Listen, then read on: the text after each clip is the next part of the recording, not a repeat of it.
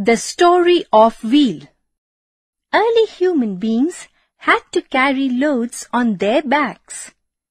Later, they used sledges to pull heavy loads. It was difficult to pull a sledge with a load. Then, they started pulling sledges with the help of animals. One day, early man saw a round stone rolling down the hill. From this, he got the idea of wheel. The first wheels must have been round logs of wood. Slowly, he improved the round log. He cut a round slice from a log of wood and made a hole in its center. Thus, the first wheel was invented. It made man's life easy. Wheels were put to various uses.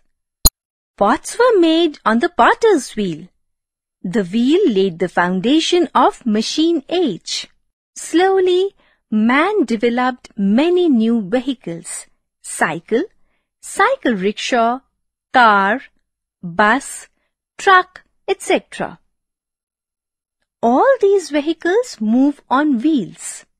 They use muscular energy, petrol, diesel, or CNG to run on the roads. The wheel, which was invented thousands of years ago, has made our life easy.